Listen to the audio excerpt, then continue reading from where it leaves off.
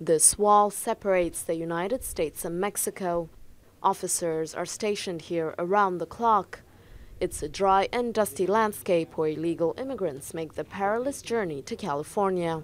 And they'll know that at 3 o'clock in the morning, a car is going to come by at mile marker 33.5 or whatever and pick them up. So they're hiding there. They're hiding there.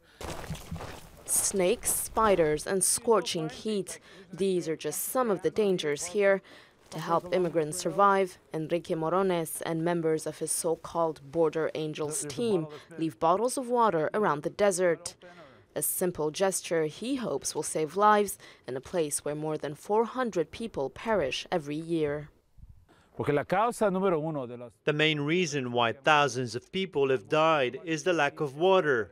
It's the #1 cause. They die in a desert like this because they don't have water. We found dead bodies not far from here.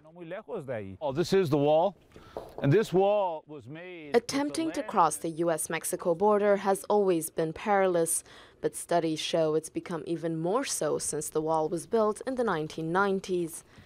Many never make it, and thousands die trying.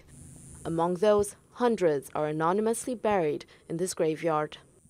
Poor people, trying to do good and get out and do better, and you end up dead. In this way, not with a family, a funeral, a wake, a memorial service or anything like that.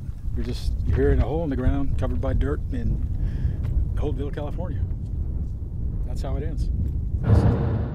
President Obama's election had given activists hope for immigration reform, but that reform is now all but dead.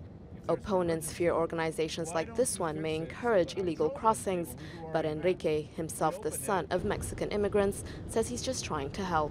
Human rights has no borders. We really need to treat people with dignity and respect and honor their culture and traditions.